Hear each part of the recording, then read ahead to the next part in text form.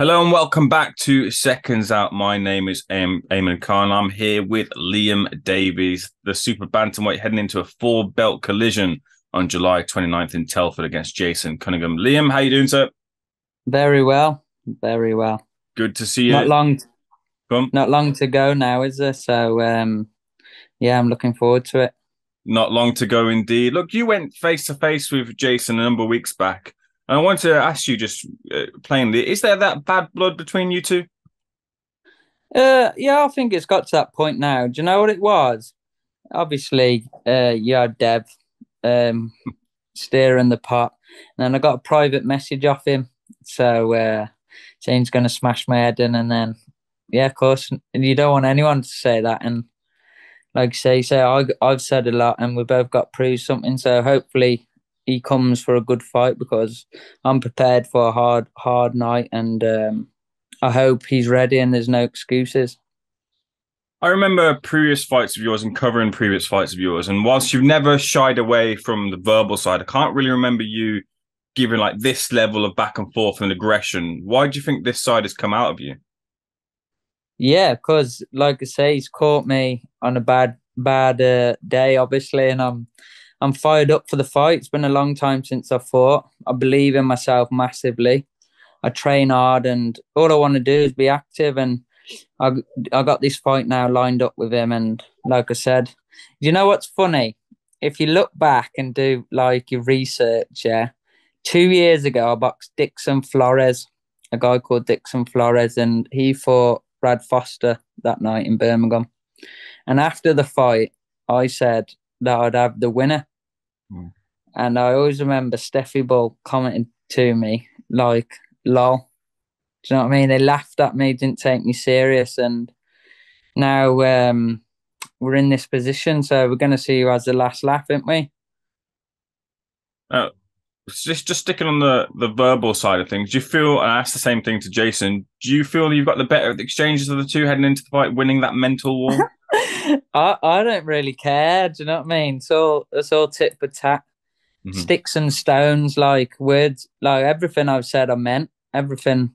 I believe that this is my time, and like just said, I was calling the fight out 2 years ago, and I believed I'd beat him then when he's on his good win streak, and he's had a good career. Like I do respect that, but we're in for a fight, aren't we? And he wants to be nasty, I can be nasty. Want to be nice, I can be nice. But end of the day, you're going to see me on the 29th. I'm going to come to take his head off. And like I say, I hope he does the same, comes with the same attitude because be in for a good fight, won't we? Yeah, you said that Jason's been in the game for a while. He has been in the game for a while. He's had those ups and downs. He's on that winning streak, like you said. As a fighter and in competition with him, is he a fighter you particularly have been keeping your eye on, like you said 2 years ago, and a fighter that you particularly rate too as well? Yeah, I believe like he was always ahead of me, wasn't he? The tables are turned now, but he was ahead of me. So yeah, I always knew that one day it would happen, and I was chasing them titles. Not nothing personal to him, but now it's on. Like he said a few things, I've said a few things, and we're going to have a straightener on the 29th, which, like I said, once all said and done, I'm sure everything will be fine. But till then, it's on. How does preparing for someone like Baluta differ to preparing for someone like Jason on the 29th? It's back to someone like Leach, in it. So I thought Leach, and then I thought Bluter. So it's all the same, but I'm comfortable with Southpaws. I believe, like with anyone, I'm not looking to pick styles or anything. I'm looking to go to the top, and whatever challenges come my way, I've got to get through. And Jason's next. That's the one I'm focusing on, and it's one I'm very confident in. Like anyone, I believe I beat anyone in the super bantamweight division. And like I say, these are all just names and numbers, and I will get there. It's just a matter of time. Now, there was a sparring story that is contentious from the point that you say it happened. Jason says it never happened, or at least he can't remember it. Let me get your perspective. What actually happened in the sparring, Liam? Yeah, so I went down years ago. I said it was a shed, and then he left. And but honesty is the policy. What the fuck have I got a lie for? Do you know what I mean about anything? it was years ago, and it's irrelevant. But we did spar, yeah, we did spar. I went down and sparred him and Louis Norman. I went with Macaulay and then one of my old amateur coaches at the time, Davey Robb, and he might be English champion or something then, and I was like amateur, so yeah, I think I done like 3 rounds of each, something like that. So it was next to nothing, but it happened, and like I said, I don't think he does remember, but I was no one then. Do you know what I mean? And it's one of them. It's been and gone. I've said a bit. It happened. I believe, like I say, from them, I've always been comfortable with southpaws, and I'm going to prove that on the 29th once again. Why I am number one and why I should be the one being pushed. Because, like I said before the interview went live, I ain't got a massive social media. I ain't chasing fame. I just want to be fighting. I've told George I want to be active. Do you know what I mean? I'm 27 years old and I feel like I'm coming into my prime, and it's just about proving it. My last two, obviously, wasn't I've done the 12 rounds, which I got the t-shirt and thingy, but this one I'm really looking to show how much I've improved in the pocket, out the pocket, my power, and yeah, the 29th, I'm just excited because I get the chance and opportunity to show everyone why I am number one in Britain. Yeah, you said it before the interview and you said it during now. And I was just wondering, look, English, British, European champion, for someone going the traditional route, do you feel that you've got that's something that hardcore boxing fans love? Do you feel you've got that hardcore backing and having the hardcore fans keeping your name in their mouths?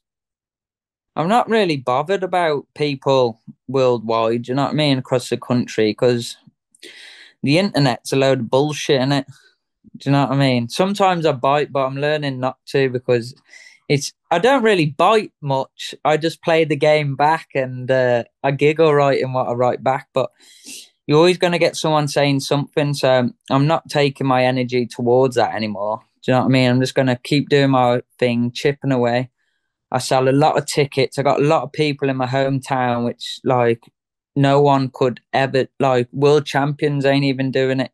Do you know what I mean? So that's a blessing, and they're the people I'm looking to keep on my side, and they know me. Most of them have known me through years of friendship and growing up. So as long as no one of them have got bad word to say about me, and I think I'm a good guy, so that's all I focus on. And like I say, this is my third headline now, so they say about pressure and that, but I feel like I'm getting used to it. This isn't pressure now. This is becoming the norm, and like I say, my third headline on now TNT Sports on the 29th of July in my hometown.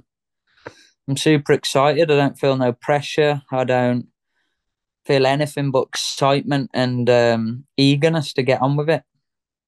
I'm going to mention a fighter. He's not specifically linked to you, but I wonder, like the career trajectory that you're on, and if you get there as you plan to do, it will be very similar in that sort of way. And that's Josh Warrington, not really one for taking much of the spotlight, but built his way kind of through the smaller shows and went that traditional route. Do you kind of like look at Josh as someone who, the way to kind of handle your career and not really, prove it in the ring, I guess, like Josh had done?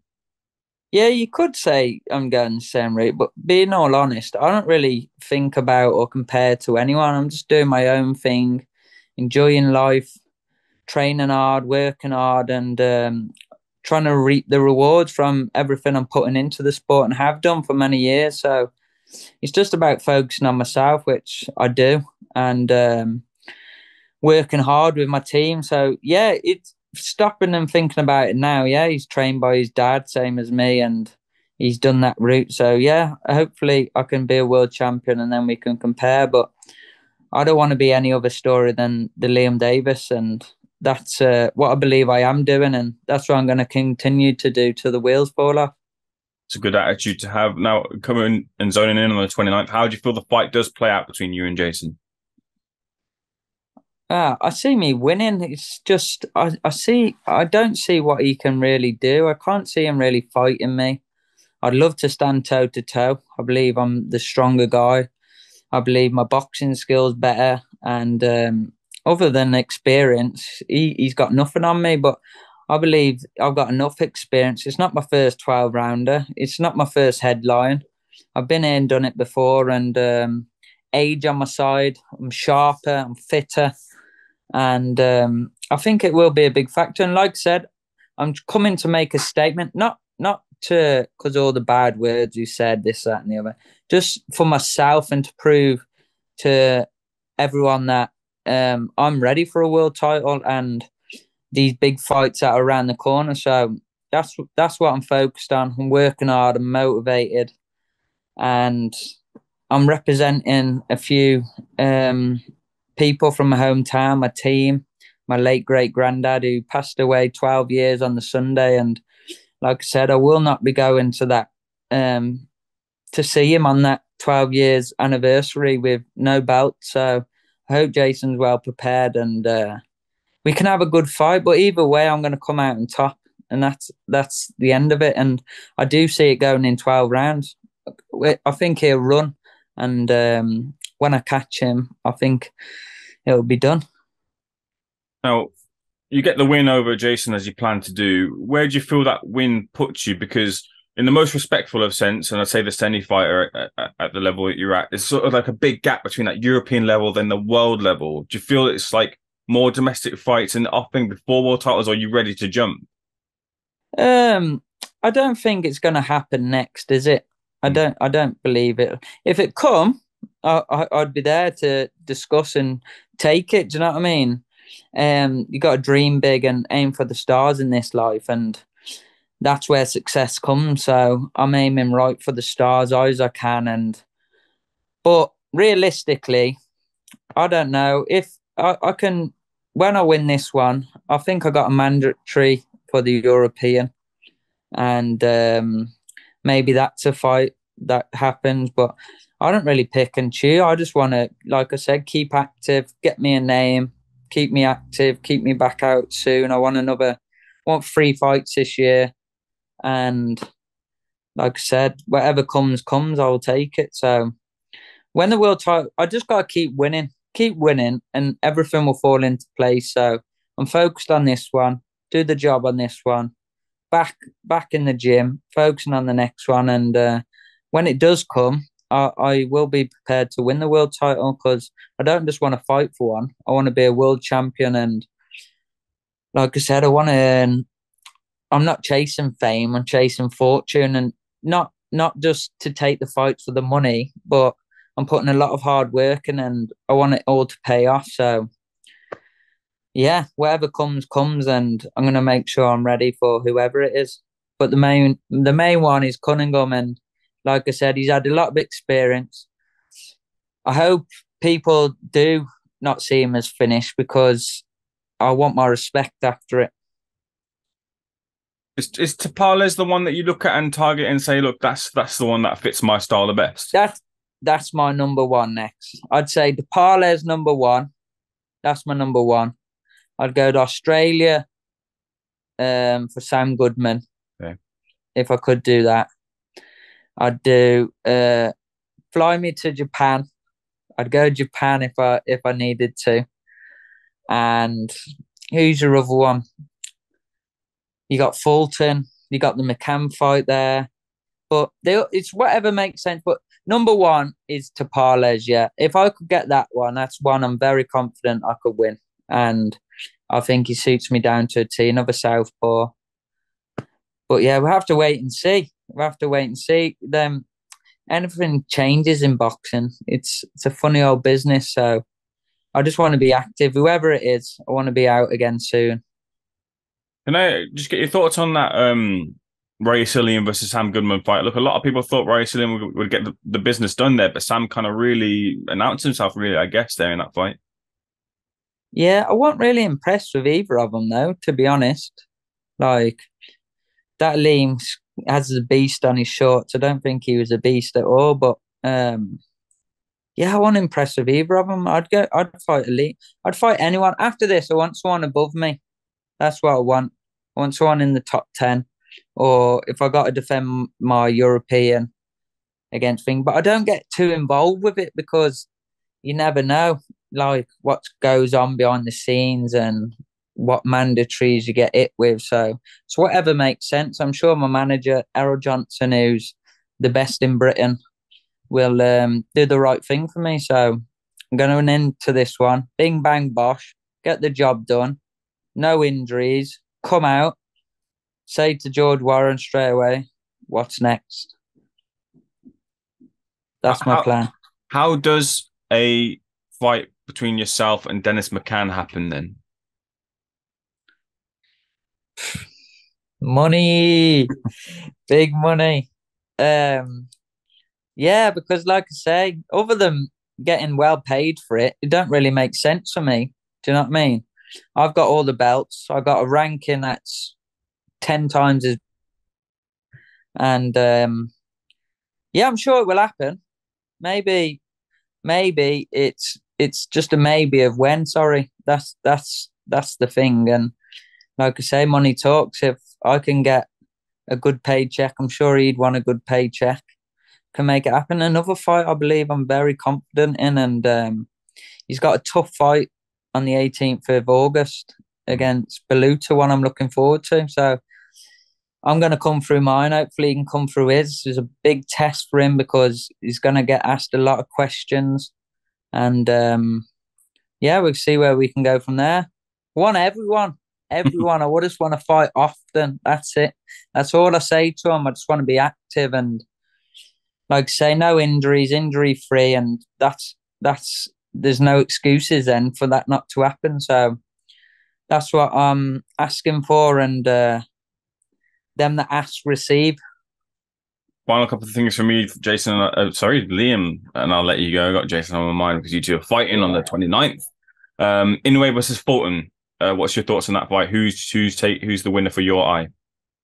Oh, you got to go Inoue. I'd say I'd say Inoue, but do you know? I always say when people ask me, like, it's a tough fight, but it's the way I look at it. Do you know when you come up these weights, like, he's a monster. Yeah, I agree. He's a beast.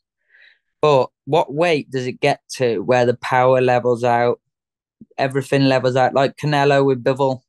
Do you know what I mean? How far do you jump until you become level? And I think this one we'll see, won't we? If it's going to be a lot more even, because he's flown through everyone at the minute, and I believe Fulton's going to be there to win. So if he's got the power, it opens up doors, and he will take him out. But you can't write Fulton off. I don't rate Fulton that much, to be honest. He's a slick boxer, but I don't see he's strong. I think he got beat by Brandon Figueroa. Yeah.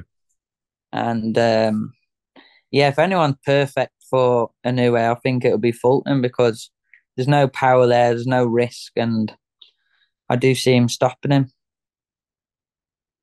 Final thing I wanted to touch on. Look, you're one of quite a few, to be fair, flying the flag for the Midlands area, and BCB is, it seems like whenever they get the opportunity, the fighters from the area really kind of take their opportunity.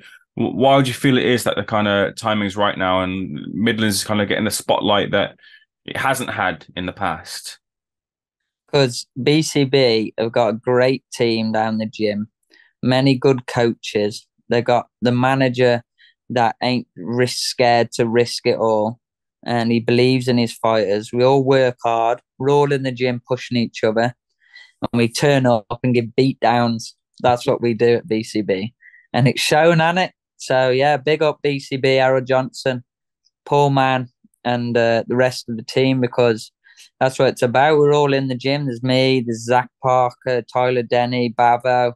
There's a lot of numerous lads coming up that are working hard in the gym as well. And like I say, you are what you surround yourself with, ain't you? And we're all pushing each other and bringing the best out of each other. Well, Liam, we'll leave it there. It's a real pleasure speaking to you. Thanks for speaking to Seconds Out. I'll be there for the fight week and watching the fight between you and Jason. Very much looking forward to it. Thank you for speaking to Seconds Out, sir. Yeah. Cheers. Thank you.